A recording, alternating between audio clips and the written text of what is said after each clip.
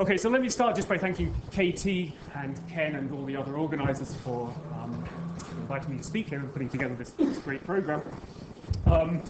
Okay, week 4, I'm guessing you must all be exhausted, right? Okay, I'll try and be gentle with you. What I'm going to do is explain to you some basic facts about quantum field theory, many of which will be very old, facts from the 1970s and early 1980s, but things that are sort of the classics of quantum field theory that are still very relevant today. And I'm going to try and put these things in various modern contexts to do with E-brains and ADS-CFT and things like this. So the things I'll be covering are things like classical solitons, the quantum dynamics of solitons, some beautiful ideas to do with geometry and quantum mechanics from the early 1980s, things like Berry's phase, how to quantize sigma models in 2 dimensions and how they're related to the quantization of gauge theories in 4 dimensions. So just some pretty standard stuff on quantum field theory that hopefully will be interesting and useful. So let me give you a rough plan for the lectures. So I have 5 lectures this week.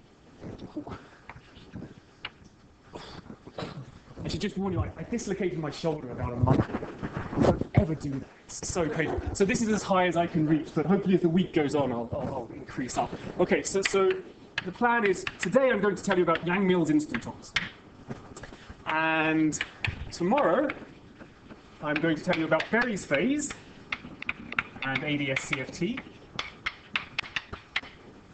Then Wednesday's topic is vortices.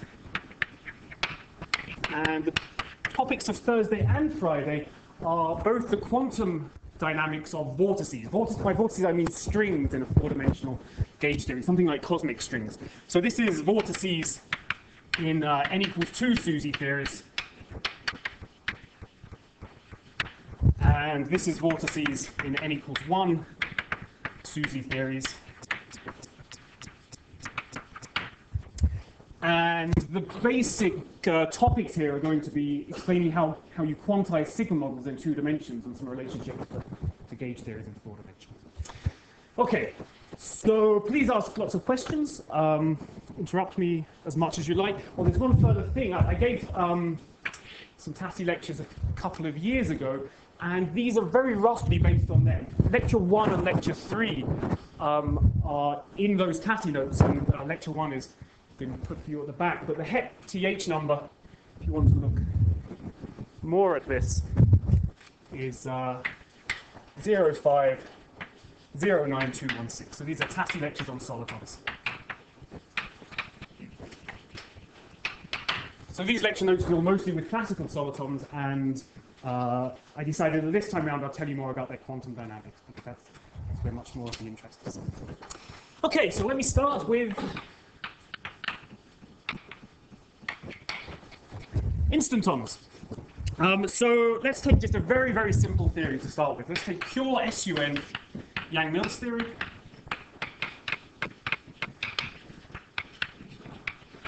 The action is very simple.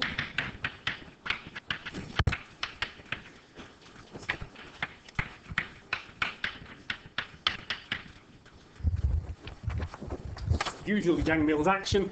Just some conventions. F mu is going to be d mu a nu minus d mu a nu minus.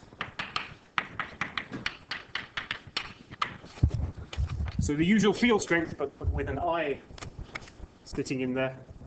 The gauge field is going to be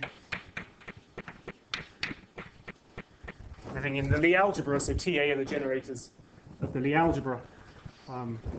And the Hermitian generators, that's why the I is sitting there. And finally, there's the usual Killing form on the Lie algebra, which is why we have a 2 there instead of the 4 in the usual Maxwell action.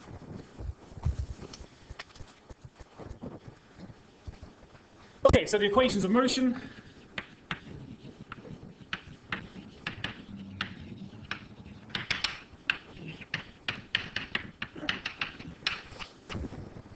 Should be very familiar. It's just the covariant derivative of the field strength vanishes. And what instantons are solutions to these equations of motion that have finite action and live in Euclidean space rather than Minkowski space. Okay, so the reason they live in Euclidean space is because they typically have interpretations in terms of tunneling events in quantum field theories. But for the purposes of this lecture, I'm mostly just going to tell you about some classical aspects of these solutions and also how we understand them in terms of D-branes. Okay, so we look for solutions to the equation of motion in Euclidean space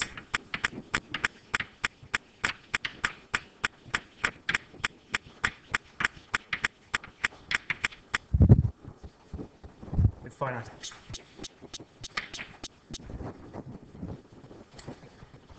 Okay, so the first thing we're going to need if it has finite action is that as we approach infinity in R4, the field strength vanishes. Otherwise, you can see you're just going to pick up an infinite piece from the infinity of R4. So we require, just by this finite action statement, that as R goes to infinity, F mu has to be 0, which means that A mu is pure gauge.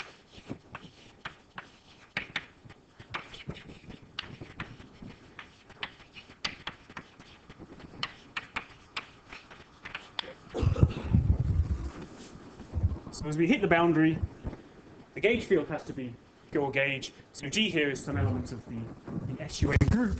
But the key observation is that which elements of the SUN group can depend where you are on the boundary. So G can depend on X, which direction you hit the boundary.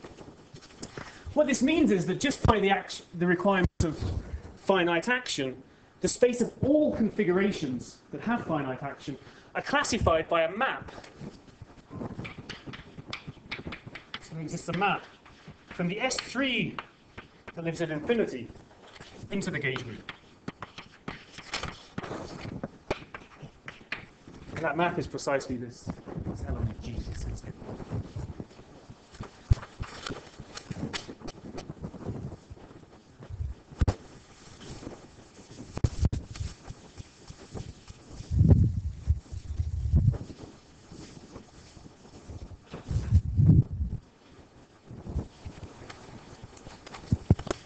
Okay, so there's a mathematical classification of maps from spheres into various other spaces. It goes by the name of homotopy theory, and through the eyes of homotopy theory, any two maps are considered equivalent if they can be continuously deformed into each other. Okay, so these maps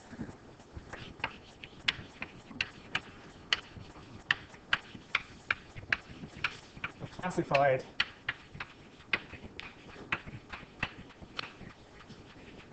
by homotopy theory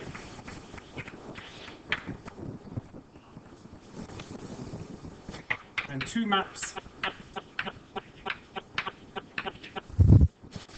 said to be equivalent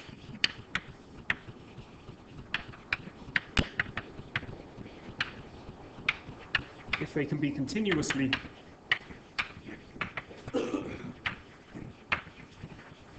deformed into each other.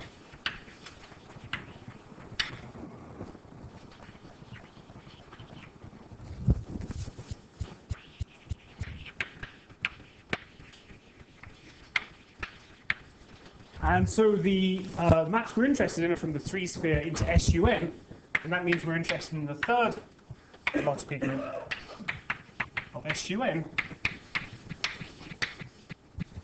And you can look this up in mathematics books, and I'll try and convince you shortly this is the case, and you find that it's Z.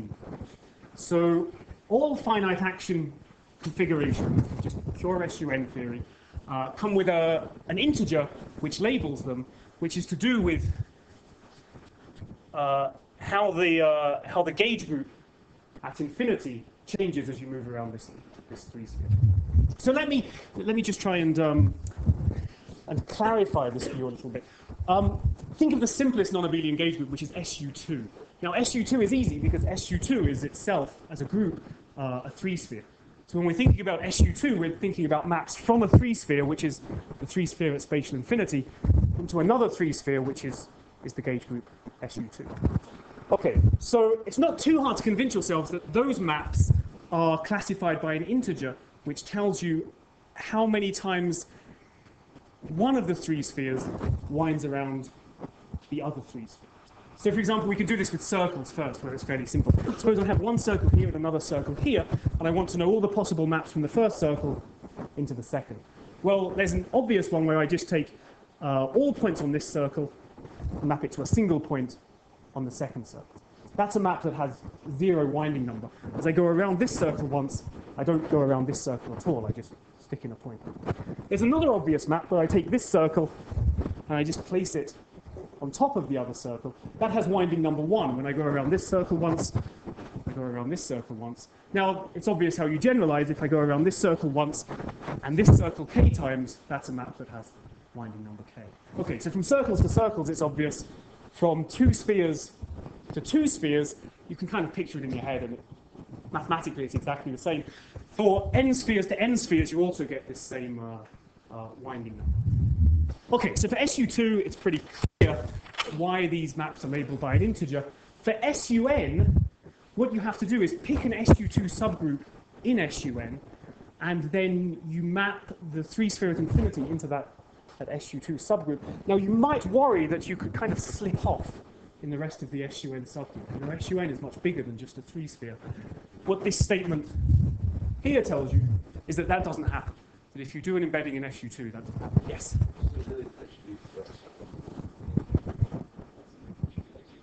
No, it's still Z. So you can move from one 3 sphere into another 3 sphere continuously. So if you have one SU2 subgroup and you kind of wrap around that, you can continuously deform that into another SU2 subgroup. So it's still Z. There's only one integer that labels this for SUN. Okay, any other questions? Okay, so we know that there's some integer Z which labels all of these solutions. So let me just state for you what this integer is. We know it has to have something to do with these G's that the gauge group hits asymptotically. And in fact, there's a very nice formula where if you're given a particular G at infinity, you can calculate the winding. And the formula is the following.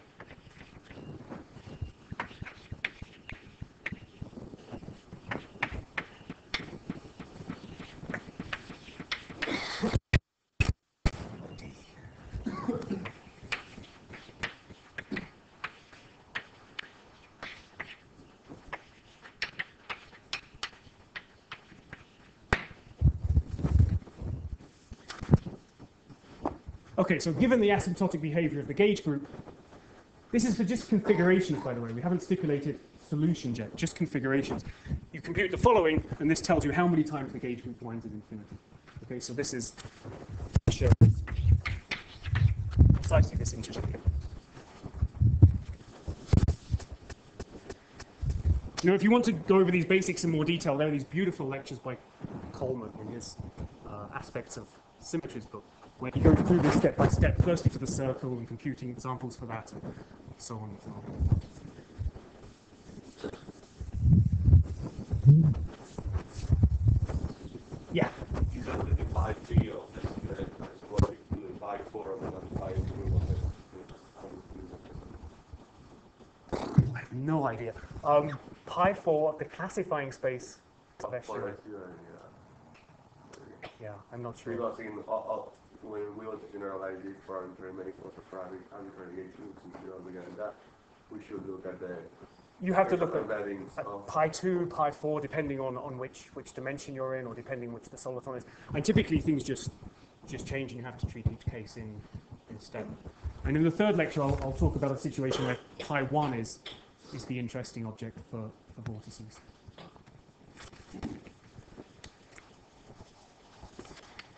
Okay, good. So the space of configuration splits up into these sectors labeled by an integer. So the next thing we want to ask ourselves is, are there solutions that have this particular winding at infinity? And a priori, it's not at all clear that there are. But let me give you an argument due to Bogomolny that can be used for solitons in all, well, I was going to say all supersymmetric theories, but actually it's all supersymmetrizable theories. So many of the solitons, nearly all the solitons you'll be interested in string theory, you can apply this same Bogomolny argument. So let me tell you what Bogomolny's argument is.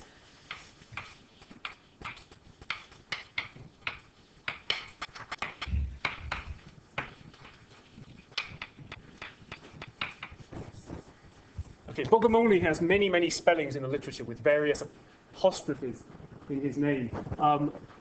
Nick Manton met Bogomolny and asked him, and he said he doesn't like any apostrophes. So apparently this is Bogomolny's preferred way of spelling. Okay, so what you do is you take the Yang-Mills action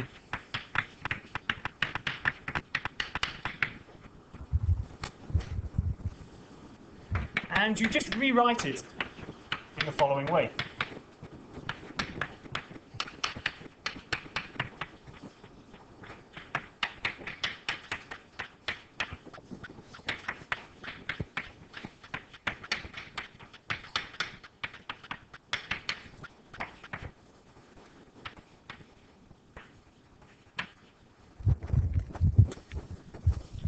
Okay, so I've introduced here the star f mu nu, and star f mu nu is the dual of f mu nu.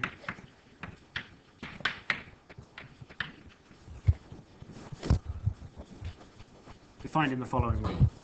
Okay, so the star of f12 is f24.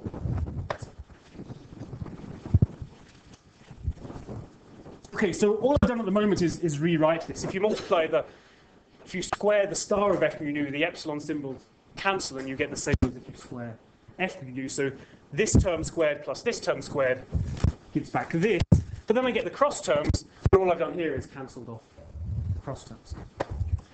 Now, Bogomolny's observation, which, like I said, works in many situations, in fact, it's kind of trivial here, but it works in many other less trivial situations, is that this is a total square. So obviously, this is greater than 0, which means that the action of any configuration has to be greater than this cross term. Now, we're in business if this cross term is somehow a conserved quantity, and in particular a topological quantity. And that is the case here. So if you write out f mu nu star f mu nu, you find that it's actually a total derivative.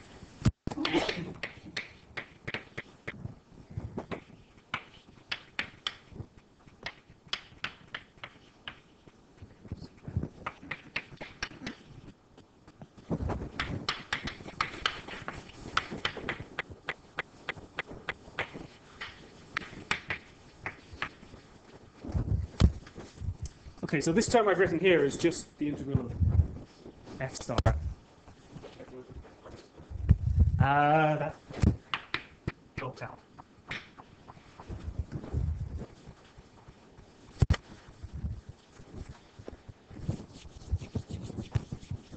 Okay, so what we've seen is that the action of any configuration is always bounded by some characteristic of that configuration integrated over the sphere at infinity.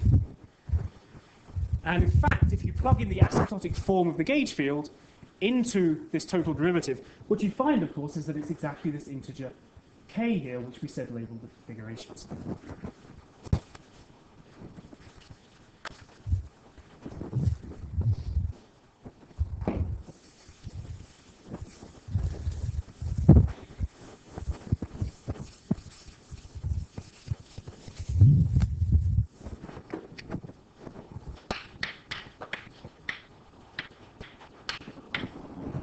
So getting all the factors of 2 and pi squared, right? For e squared.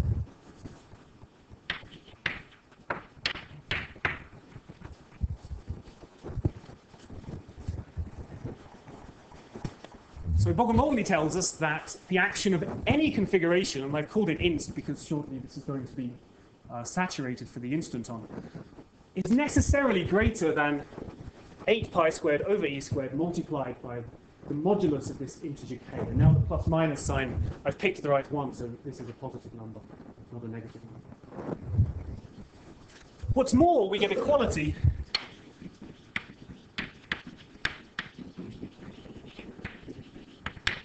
if and only if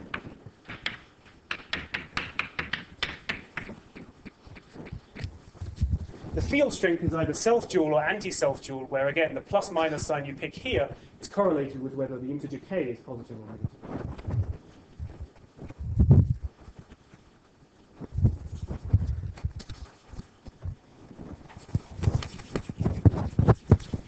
Okay, so now Bogomolny's argument goes as follows. Well, if any configuration with a particular topological charge is bounded by this number, if I can minimize the action in a given topological sector, that has to be a solution to the equations of motion.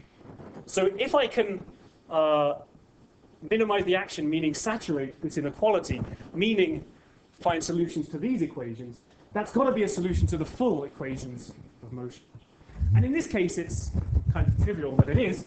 So the claim is that f equals star f solves with a plus or minus, solves the equations of motion.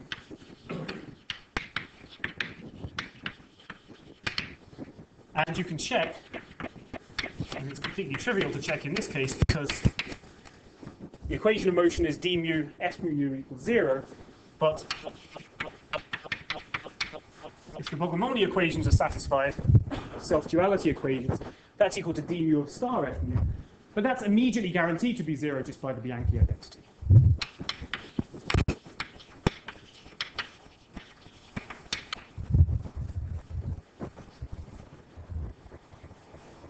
Okay, so what do we learn from Bogomolny's argument? We learn that if you can find solutions to these first-order partial differential equations, you're guaranteed to have solutions to the second-order differential equations which you get from the equations of motion.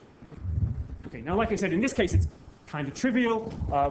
You can check immediately that f equals star f solves the equations of motion. But in many more other situations, more general situations, you can derive Bogomolny equations, first-order equations of motion, where it wasn't at all obvious, if you were just staring at the second-order equations of motion, that you could integrate them once in this way to get first-order ones. But this completing the square trick that we did here and then throwing away terms is very useful. Okay, any questions about that? Good, so now we've got the equations we want to solve. We've got first-order partial differential equations instead of second-order partial differential equations, and we want to know if there's solutions to them. So for the next 55 minutes, what I'm going to do is show you all the solutions to these equations. Okay, every single one you can write down.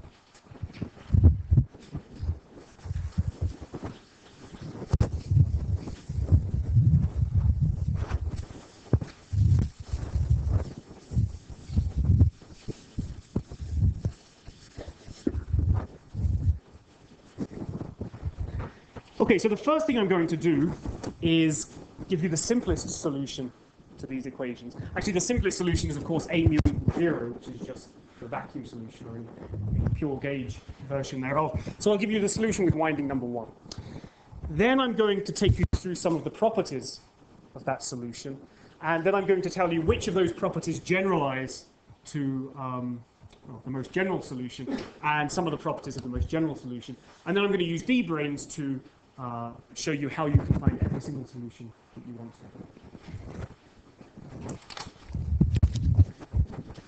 So, an example of a solution.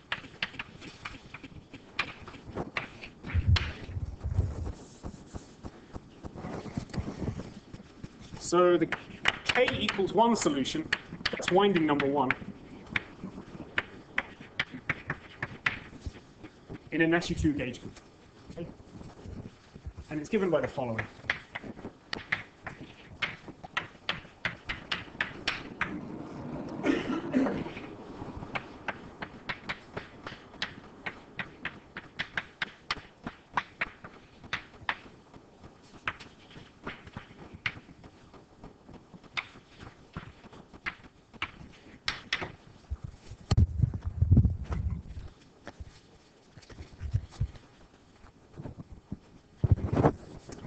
Okay, so there's a whole bunch of notation here that I've introduced. Let me go through it bit by bit. These etas. Okay, these are the Toft matrices. So these are 3 4x4 real anti-self-dual matrices that satisfy the SU2 layout, and they're given by the following.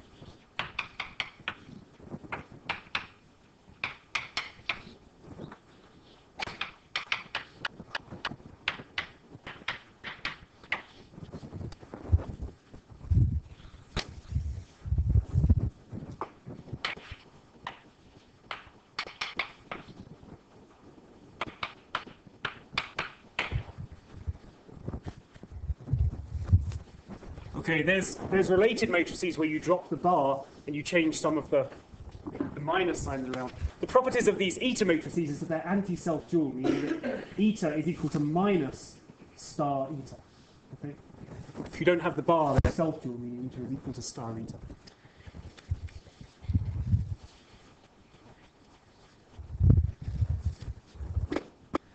Okay, so there's a few properties of this solution that I want to tell you about.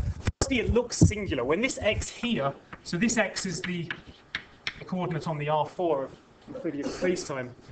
When this x here is equal to the capital X, obviously this whole thing diverges. That's not something we should be worried about. It turns out that's a gauge artifact. It's rather like a coordinate singularity in general relativity. If you compute something physical, like for example the trace of f mu nu, you'll find that everything is nice and smooth and nothing diverges at that point. There's another version of this solution where the singularity isn't there, it's just a little more complicated to write down. Okay, so the thing I want to stress about this solution is that it's not unique. I've got a bunch of parameters in this solution. So the solution has 8 parameters.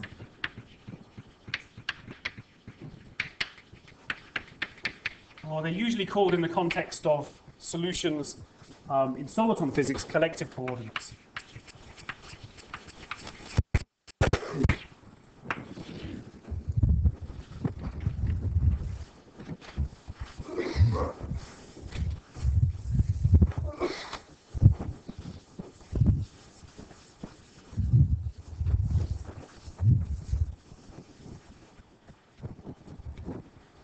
Okay, so what are these parameters? There's 4 translations.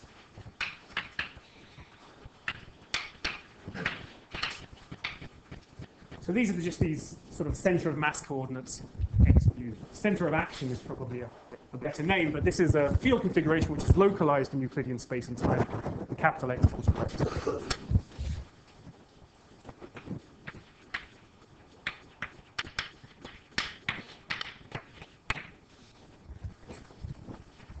This parameter rho that sits in front of everything, this is a scale size. So it's not obvious from this, but if you rescale little x to little x over rho, then the whole thing just shifts up by a scale transformation. So the reason for this is the original classical Yang-Mills action is conformally invariant, which means that if I find a solution that's this big, I hit it with a dilatation and I get a solution that's this big, it's still got to be a solution. Okay, so I've got one scale size, rho, and finally I have 3 orientational modes.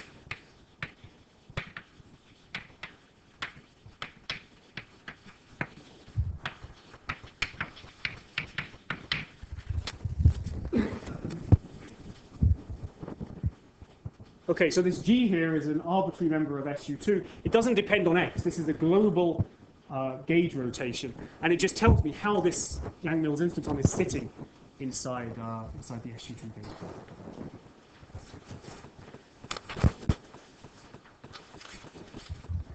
Okay, so cute little exercise.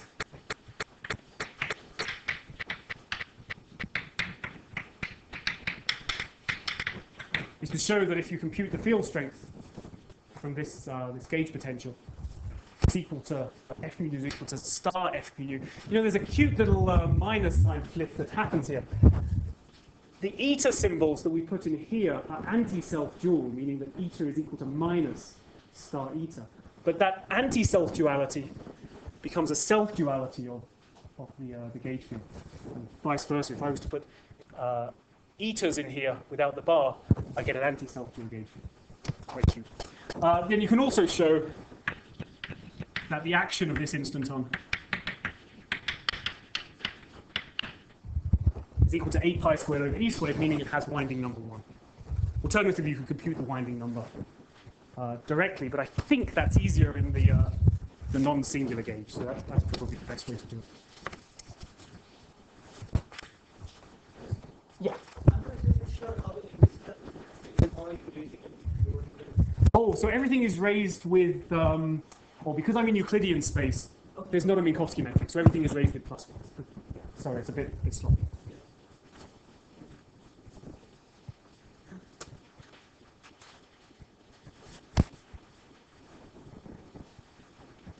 Okay, so the k equals 1 solution in SU2 had 8 parameters. What about the arbitrary k solution in SUN? So let me first tell you about the k equals 1 solution in SUN.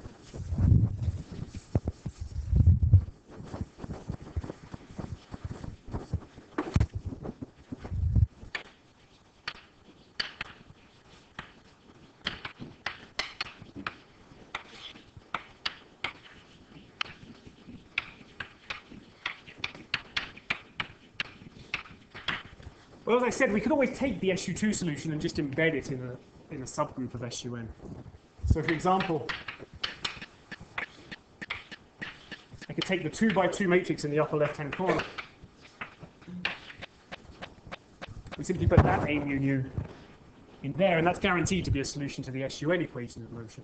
But of course, it's not the most general solution. I could always try and embed it with other SU2 subgroups. So what I'm going to get by doing this is I'm still going to have the scale size and the translation, but I'm going to get more orientational modes telling me where this SU2 instanton is sitting inside SUN.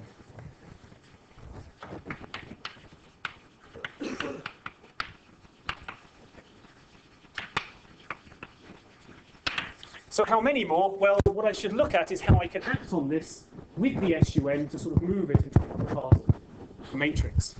So what I can do is I can act on this with the gauge root SUN. But then there's a stabilizer I've got to divide out by that's just not going to do anything. And that stabilizer is anything that just hits this 0 here.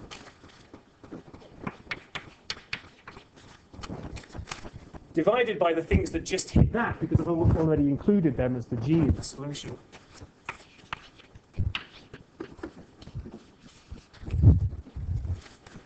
But then I should make sure that the stabilizer is in the SUN group. So what I've done is use this notation where the S sits outside. So that is, you project out the diagonal U1 of that and U1 of that, because that's not an SUN rotation.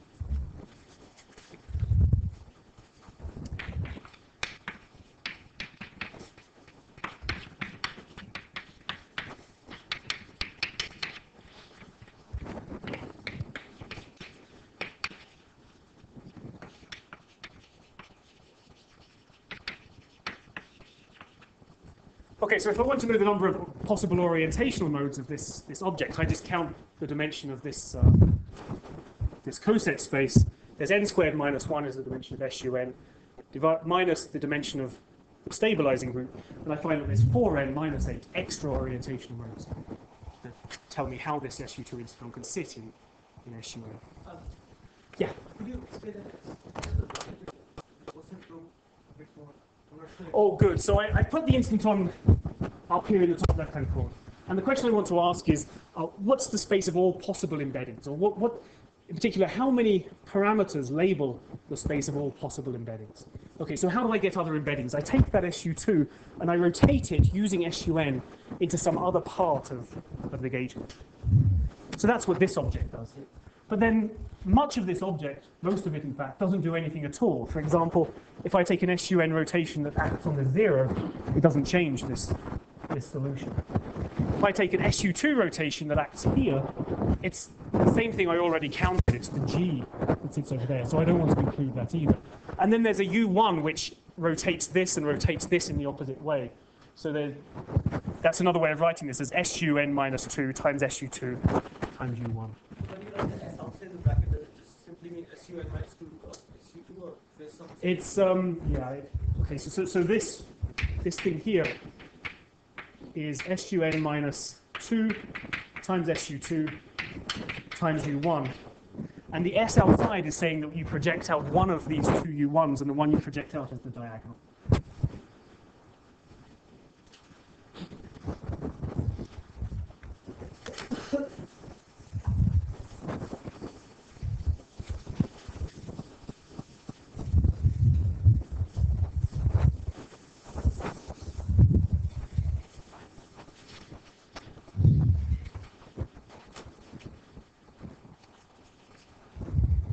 Okay, so what we learn is that the one instanton in SUN has 4n minus 8, but then plus the 8 we already started with, so it has 4n collective coordinates.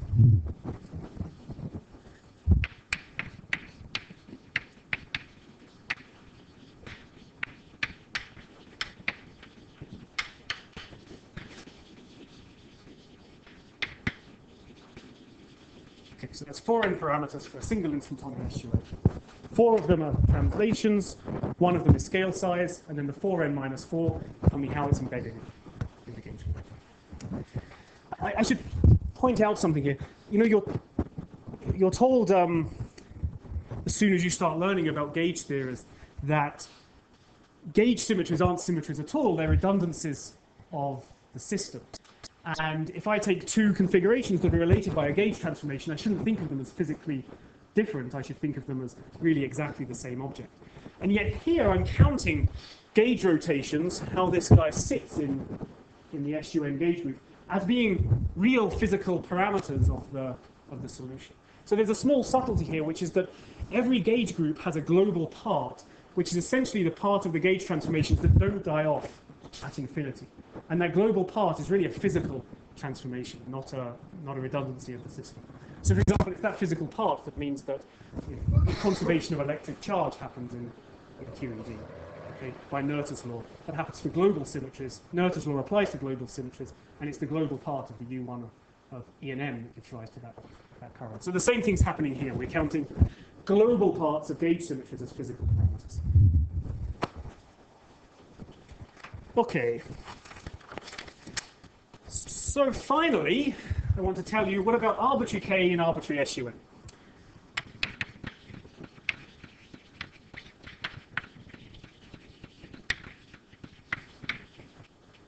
A charge K instanton in SUN. So how many parameters does this depend on? So here we can't just write down the most general solution and count them, which is what I've done just here.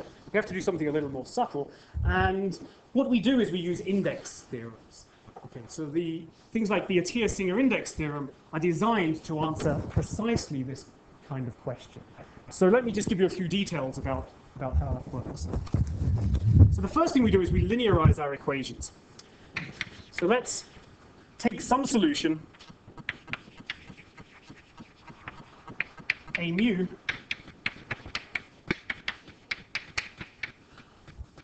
consider some small infinitesimal change to that solution.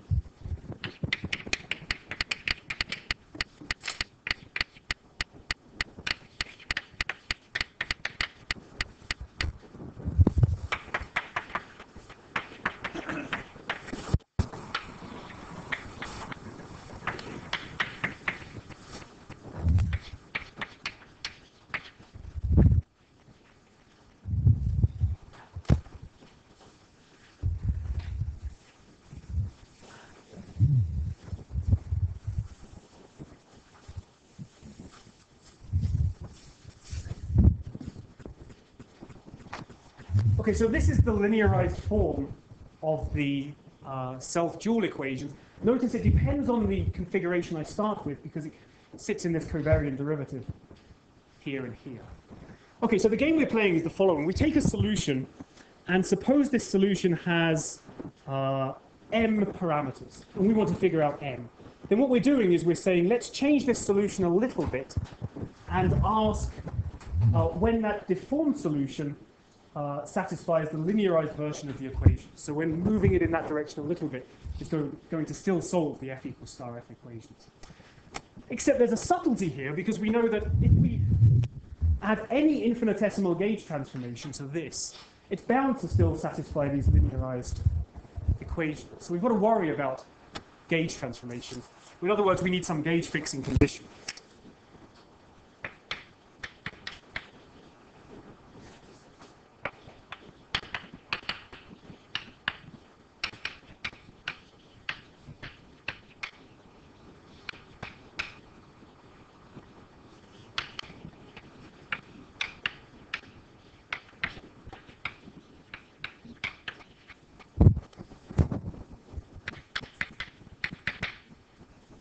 Okay, so any gauge transformation is guaranteed to satisfy these linearized self-duality equations. So what we do is the following. We write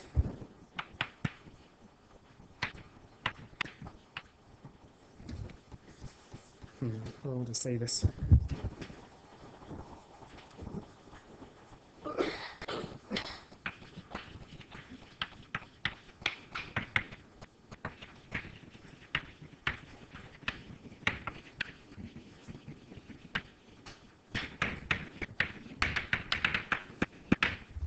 Okay, so suppose the solution we start with depends on some number of parameters, and we want to figure out how many of these are.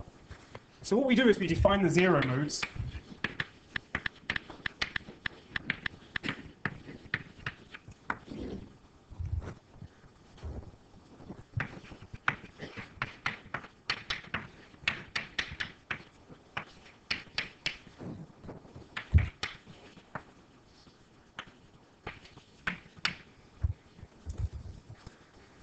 Okay, so this is the part that's changing the configuration in the direction of the solution just a little bit and is guaranteed to satisfy the linearized equations precisely because x alpha was a parameter of the solution. And this is a gauge transformation that you add that's also guaranteed to solve the linearized equations precisely because it's a gauge transformation. We need to find a way to determine this.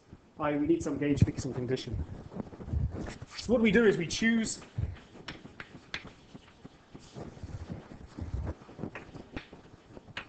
gauge transformation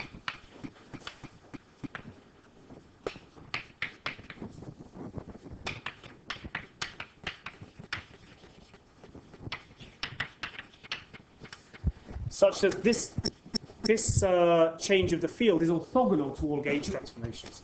So what does that mean?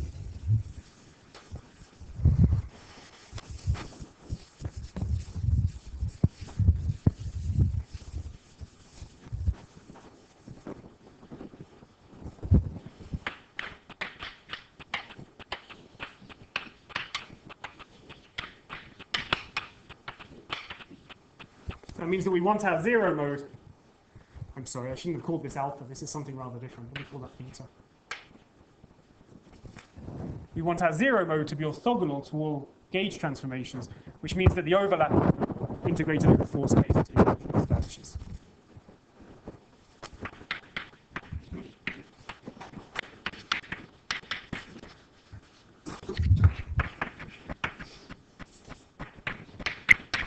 So integrating by parts, it tells us we should require the following constraint on our zero modes.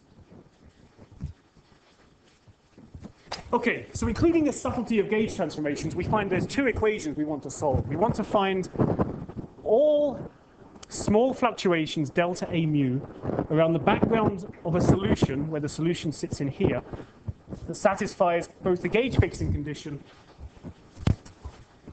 and the linearized self-dual equation. So we have 2 equations that we want to satisfy.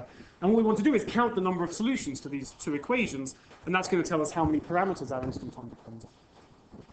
Okay, so this is exactly what the Atiyah-Singer index theorem does for us. And I'm not going to run through it, although it'll take like 15 minutes. It's not too hard, but I won't do it now. And I'll just give you the answer. So Atiyah-Singer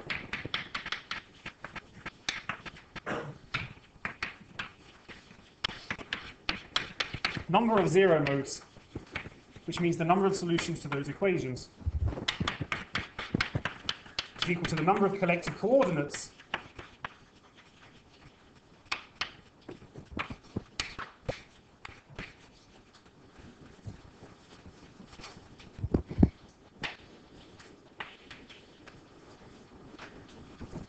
is equal to 4 times k times n.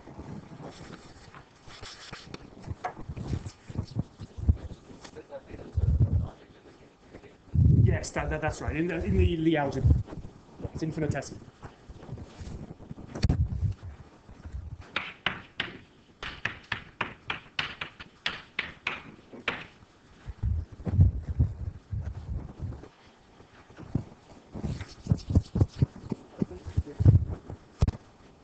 Here, or four states. This is the natural inner product of functions. It's just like in quantum mechanics. You just take the inner product of two wave functions, you psi star integrate over this space. It's the same thing. Okay, so if we have an SUN gauge group with a charge k, I should say this is really mod k here. A charge k instanton, the most general solution has 4 times k times n parameters. Okay, so now we know the answer to that question. There's a number of ways we could proceed. We could just try and write down the most general solution. And if I have time, I'm going to do it, but in a rather implicit way. It turns out that explicitly the most general solution isn't known. So in the late 1970s, smart people started writing down the most general solutions they could think of. So there's a lovely ansatz by Toft. I think he gets 5 times. Sorry, that's not right. For SU2, Toft gets 5 times k. So the most general for SU2 should be 8k. Toft gets 5k. What he misses are the relative orientations of the different instantons. I should say there's a natural interpretation for this. We have k instantons, so the natural interpretation is that each of them has 4 n parameters: scale size, position, and an orientation. It turns out that's certainly true when the instantons are far separated. As they get closer together, these solutions, these are complicated solutions to complicated differential equations, and they sort of lose their individuality as they get close together. They merge together. So when the instantons are sitting on top of each other, you can't really give this interpretation of, well, this one has that position, this one has that position. It kind of all blends together. But roughly speaking, you should think of this as 4 positions for each, a scale size for each, and an orientation. Okay, so Toft wrote down a nice solution. There's another solution by Jakiv, Nolan, Revy, and then Witten wrote down a really impressive ansatz to do with mixing the symmetries in various ways. I have a feeling this is like 1976 or 1977. I have a feeling this was the first really, really clever thing that Witten did. I think it's what really made people sort of take notice of him. And I'm sure he was known before, but that really made people stand up and think, I think. Okay, so we could do that, but in fact, finding these solutions isn't really what it's about. There's something that's much more interesting than the solutions, and that's the moduli space of solutions. So let me tell you about the moduli space.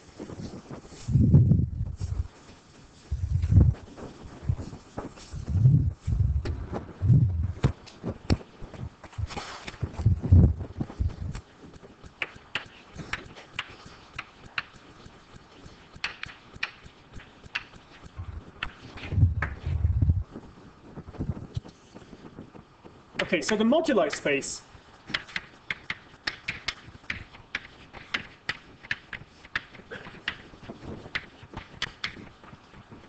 is the space of all solutions.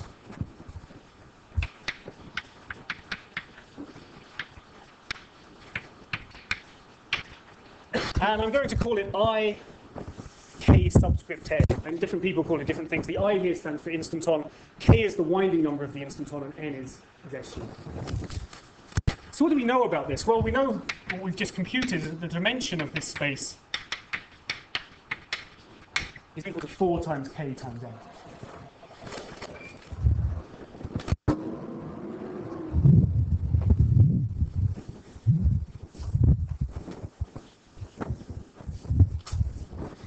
So the parameters of the solution are coordinates on the space. The zero modes of the solution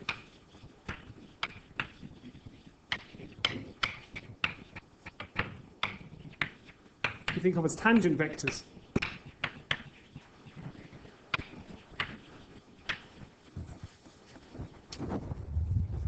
on IKN.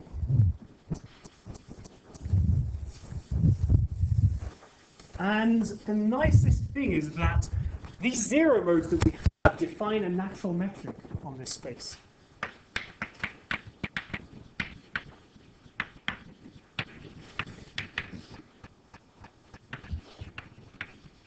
And the metric is the following.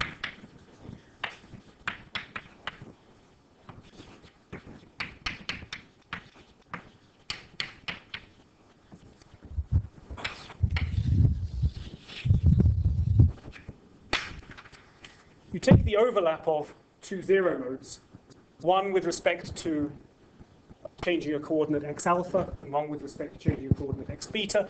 You contract the a mu's together, you integrate over all of space, and you trace. Okay, so the most explicit thing we could have is the full solution, which is a solution in four-dimensional space. However, given, suppose we know all solutions, we can write down this metric on some 4 times k times n dimensional space. It turns out that for nearly all applications of instantons in quantum field theories or d-branes or string theory, this is really the object that you need to know. You don't really need to know the solutions, usually. What you really need to know is this metric here. What's more, this metric is something which very often you can get even if you don't know the explicit solution. So there are shortcuts to getting this metric where you don't have to figure out the most general solution, differentiate with respect to the parameter, take the overlap, do the integration. You can do shortcuts to get to this metric. Okay, so it's this metric here that's really crucial in understanding instanton physics, certainly in supersymmetric gauge theories. It has lots of nice properties. The space is a multiple of 4, and this metric is something called hyperkähler. So for those of you who don't know, a Kähler manifold is complex, essentially. Every way you can piece together complex coordinates in such a way that's consistent with a whole manifold. Hyperkähler is, very roughly speaking, quaternionic. There's also something called a quaternionic manifold, so it's not quite true. But basically, everywhere on the manifold, you can group together coordinates in groups of 4. Rather than really being, well, the correct statement is there's 3 complex structures which satisfy the SU2 or the quaternionic relations between them. Okay, so it's hyperkähler.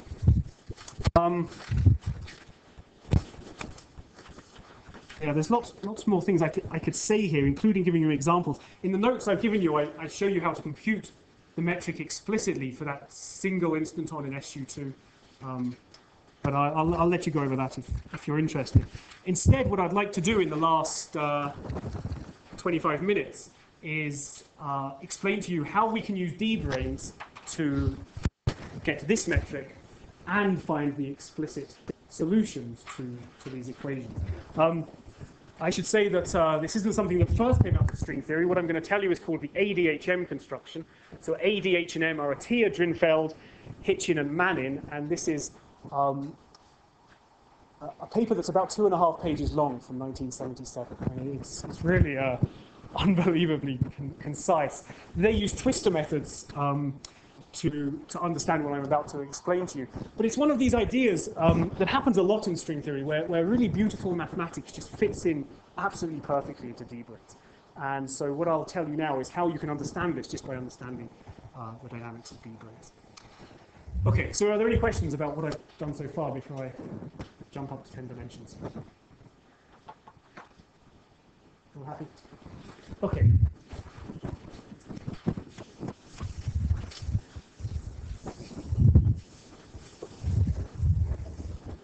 Okay, so David Kutuzov gave you some lectures on d-branes already, right? Basic facts about them, UN gauge theories living on this kind of thing. Yeah, okay. Okay, good. So this is the ADHM construction.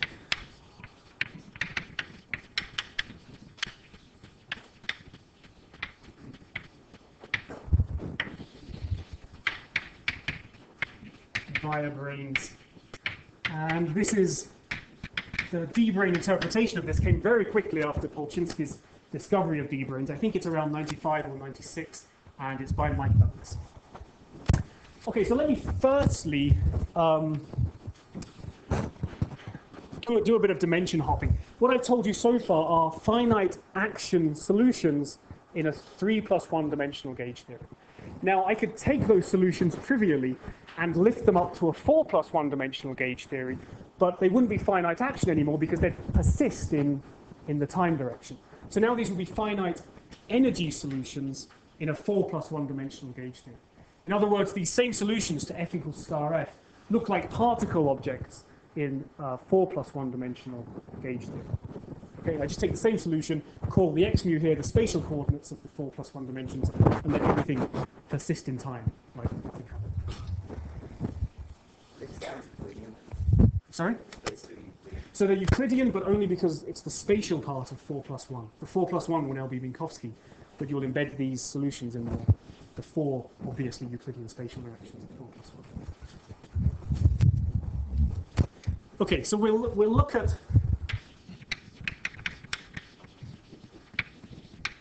instantons as particles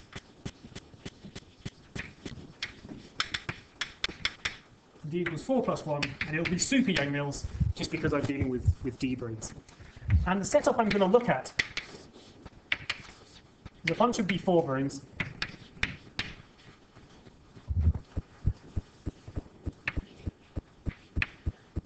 So these are supposed to all be coincident together. I'm going to take n of them, and I'm going to just put them in the directions 1, 2, 3, 4. 0, 1, 2, 3, 4. And then here, I'm going to consider a bunch of D0 branes.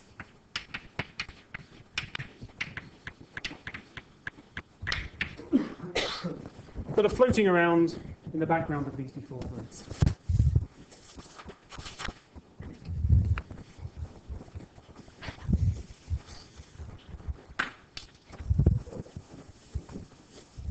Okay, so let's firstly view this whole thing from the perspective of the D4 branes, and for now just forget the D0s there at all. So the D4 brane theory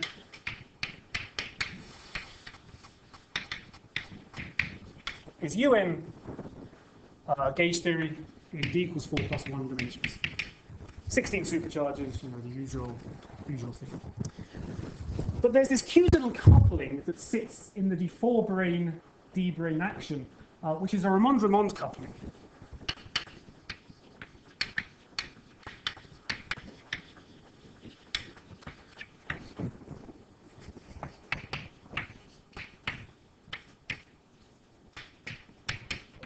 It's integrated over the D4 brane world volume.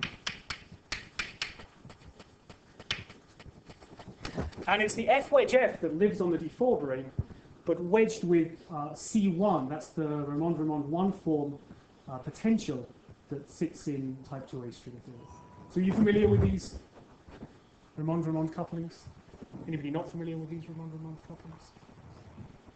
Okay, I'll talk to you after.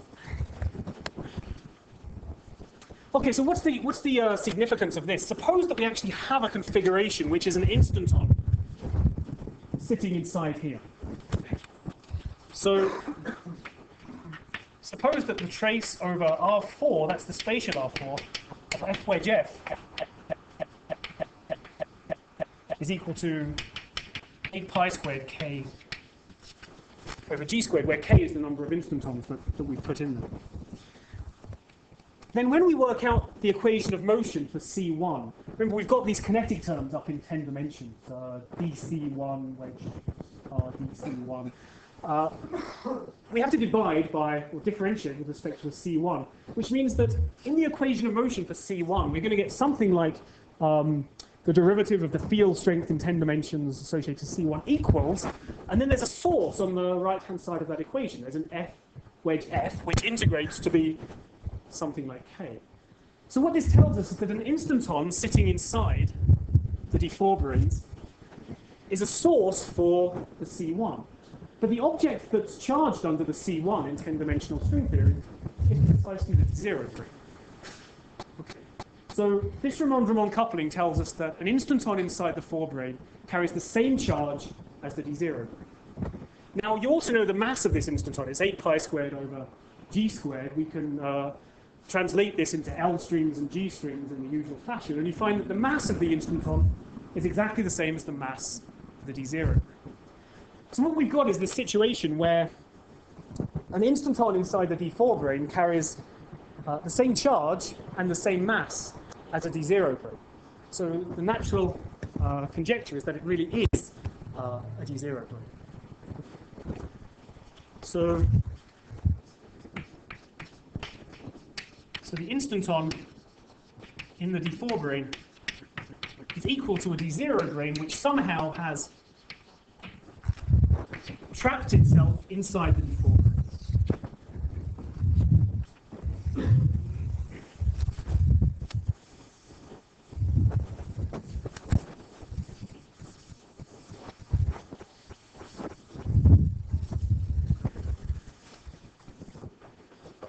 Yeah. Okay, but we have more than one instanton. Are all of them localized at the same place, or No. So remember, we have 4 times k times n parameters. So that means there's 4n parameters for each instanton. And one of those parameters is telling you where they sit in space. So each one is free to move quite happily in the 4-dimensional space. And do they have any kind of interaction between them? Oh, yes. So actually I wasn't going to mention this because of lack of time, but as you asked, I will. I wrote down this on the instanton moduli space. Okay, so you can ask the following. You can't ask this in 4 dimensions. You can ask this in 5 dimensions because you have time going on now. Let me take 2 instantons here and here, or k instantons dotted around, and give the field configurations a bit of a kick. So now things start moving towards each other. They might start changing in size. Their orientations might change. The way you have to figure this out is you go to the full second-order differential equations, including time for the 4 + 1 dimensional gauge loop, see how the configuration evolves. That's a very hard thing to do. However, this metric that I wrote down on the instanton is such that for very slow motion, geodesics of this metric precisely track the motion of the 5-dimensional super-yang. That's another nice thing about metric. That was Nick Manton's bigger insight to do with monopoles rather than instantons in the early 80s. Okay, are there any other questions?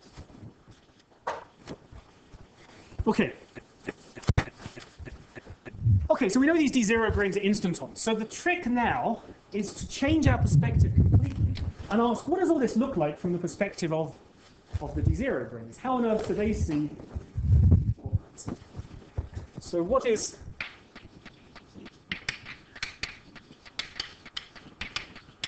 the D0 brane theory?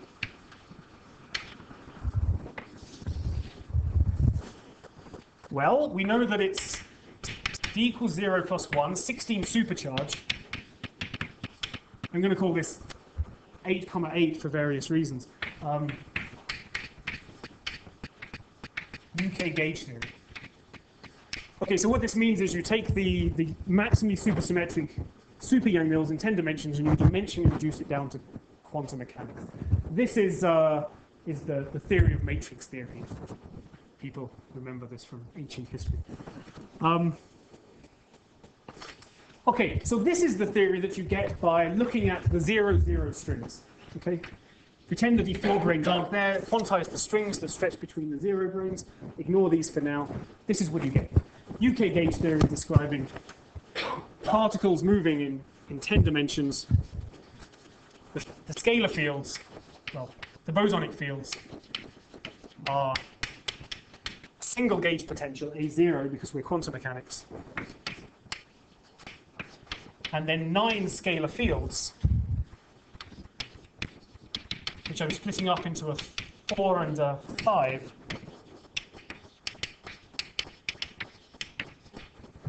Because I'm anticipating the fact that the D4 branes are going to kick in soon. So the Y direction is parallel to the D4s, and the X direction is perpendicular to the D4s. Okay. So each of these fields is a UK adjoint valued object, real object. And just for use later, I'm going to split the ones that are parallel to the D4 into 2 complex objects, which I call W and Z. There.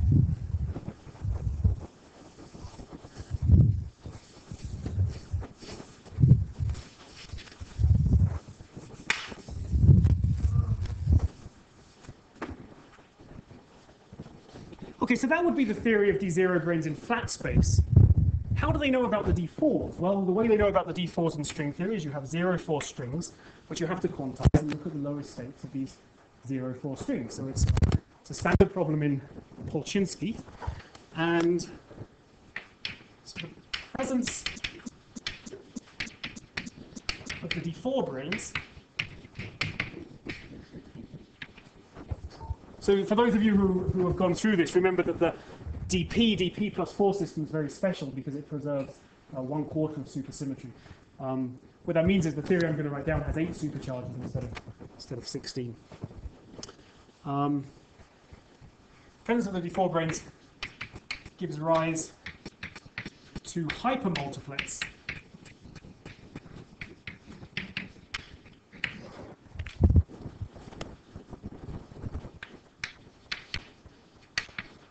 on the D0 world volume.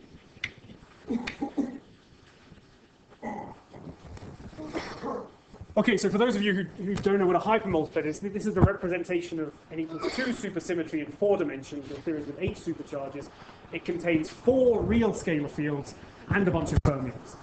For the purposes now, I'm just going to write down the scalar fields. So this has 2 complex scalar fields.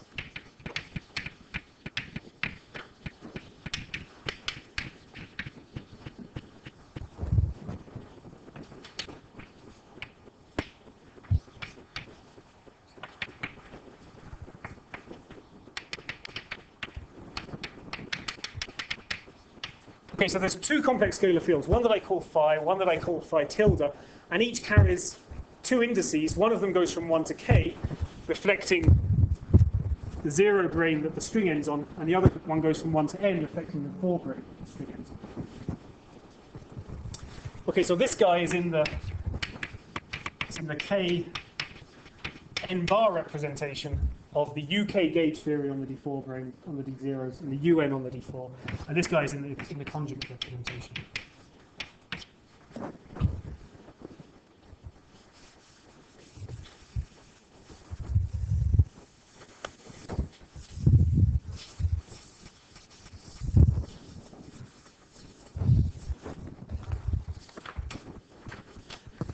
Okay, so now we have a bunch of scalar fields. We have the 9 adjoint UK value scalars from the 0-0 strings, and these objects which are fundamental in the UK gauge group.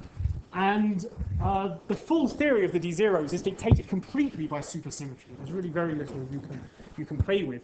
And in particular, the scalar potential for these fields is also dictated by supersymmetry. So let me tell you what the scalar potential is on the D0s.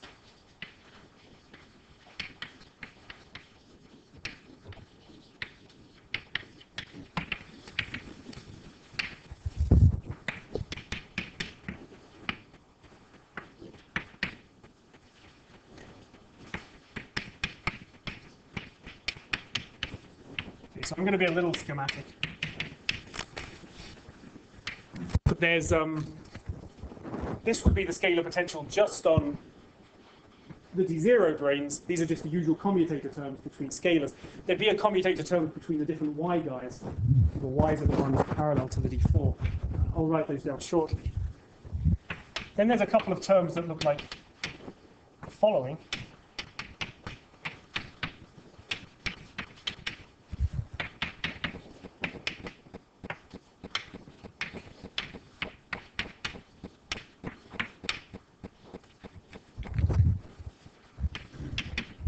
Explain the relevance of these shortly. And then there's the 2 very important terms that are called D terms, or sometimes D and F terms.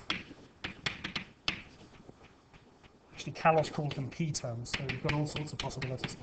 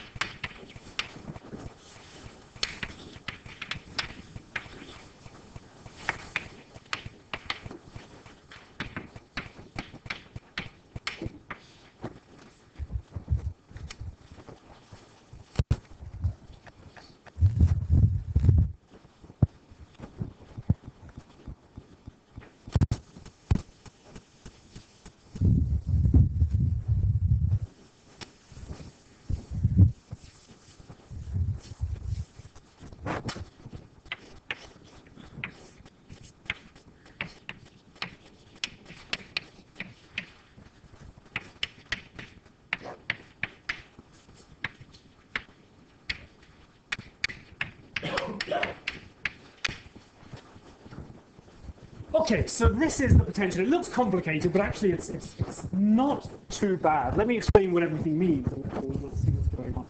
So what we're interested in are the zeros of this potential. So classically, this means, what can I do to the d0 brains that doesn't raise their energy at all? So we're after solutions v equals 0 here. And there's two different class of solutions to setting this scalar potential equals 0 that go by the name of the Coulomb branch and the Higgs branch. So let me explain what's meant by Coulomb branch and what's meant by Higgs branch and what are the solutions to v equals 0 here. Okay, so solutions.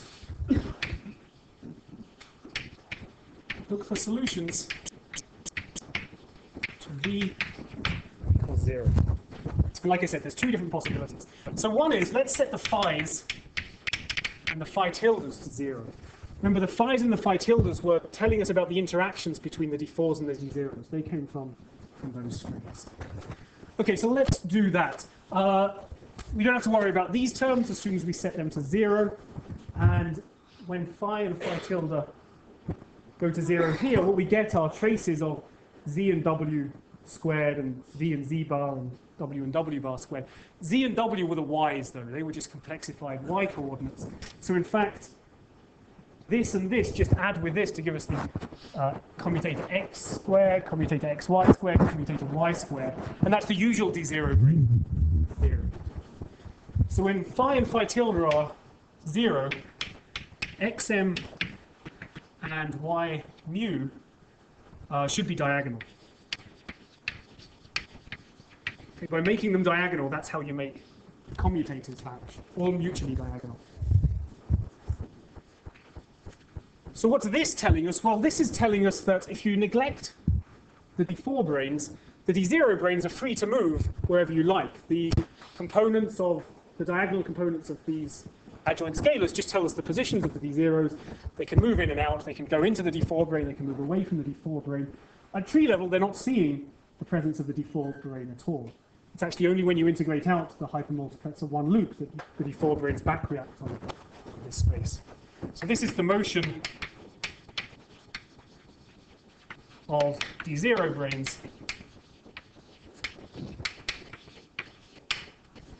in R9. And this is called the Coulomb branch, and it's called the Coulomb branch because the U1, the UK gauge theory on the d0s is broken to a bunch of U1s, which means that any charged particle feels a Coulomb interaction. It's a bit of a dumb name, actually, for quantum mechanics. It makes more sense in higher theories.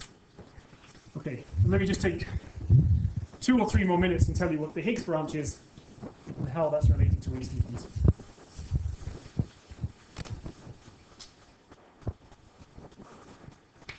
So the other solution is where you set all the xm's equal 0. Now the xm's are the positions of the d0s are this way. So when xm is equal to 0, the d0s are sitting right on the d4s. In fact, now you see the importance of these objects here. When xm is non-zero, it's giving a mass to the phi's and the phi tildes, but that mass is precisely the energy of a stretched string from the d0s to the d4. So xm equals 0 is the d0 sitting on the d4. These terms vanish,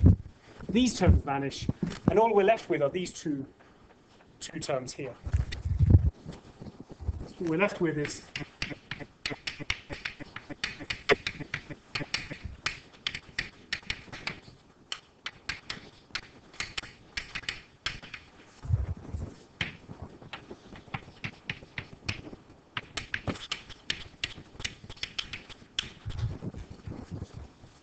so each of these is a k by k matrix equation.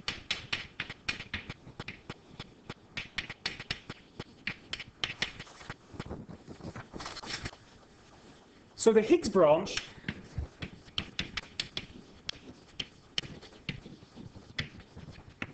is defined to be the space of all phi's, phi tildes, z, and w's subject to these equations. Now each is a k by k matrix equation, but this one's real and this one's complex. This is a d term and this is an x term.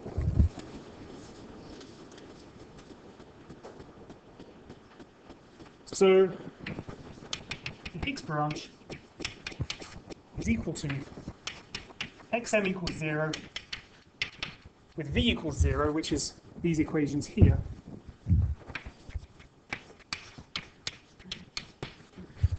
But now there's a caveat, which is that we should divide out by things that are related by a UK gauge transformation. Okay? We can rotate the phi's or the z's amongst themselves by a UK gauge transformation. That's the same configuration. So let's just count the dimensions of the Higgs branch.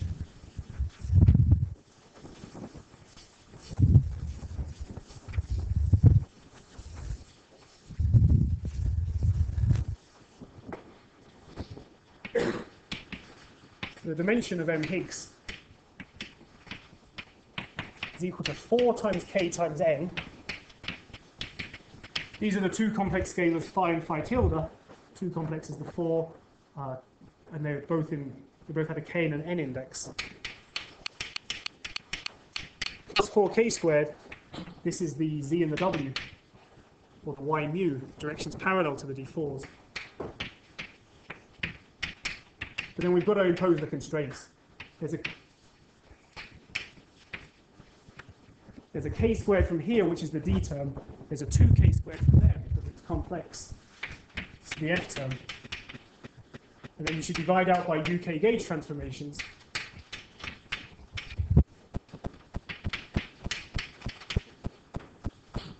And the dimension of the Higgs branch is 4 times k times n, which is something that we saw already.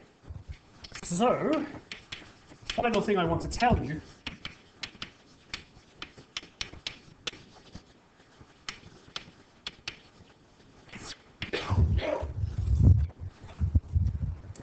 is that the Higgs branch of this zero-dimensional gauge theory, which is 4 times k times n dimensional, is the same as the moduli space of Yang-Mills instantons. Okay, so what's happening? These zero grains are moving to here, and suddenly there's new ways that they can grow and evolve. They can start to spread in the d4s, which corresponds to turning on the phi and the phi tilde, the 0-4 strings. And there they have the interpretation of instantons sitting inside the d4. Now, the real beauty of this whole ADHM construction is two things. Firstly, the gauge theory defined the natural metric on the Higgs branch. That's precisely this metric I told you about on the instanton moduli space. Secondly, there's a construction, which obviously I'm not going to have time to go into, which tells you that given some phi's and phi tildes and z's and w's, how you construct precisely this solution that corresponds to that.